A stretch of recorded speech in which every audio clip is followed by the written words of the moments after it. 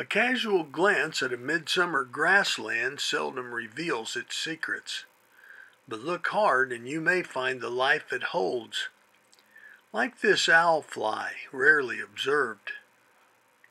Owlflies are strange, and they're not common in Kansas. They aren't really flies, more closely related to common predaceous antlions and lacewings. Owlflies have bulging eyes, 4 net-veined wings, and long clubbed antennae. They are in the unusual insect order Neuroptera. They fly at night, resting through hot days on vegetation. They may extend their abdomens to look like protruding sticks and thus better hide from birds.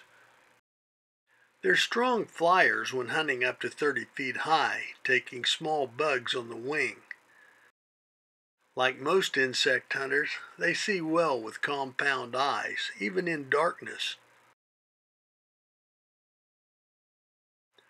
This species has strange divided eyes with a remarkable pattern under the mosaic facets. A close look reveals this unusual trait, and a microscope at 4x shows further amazing color and detail.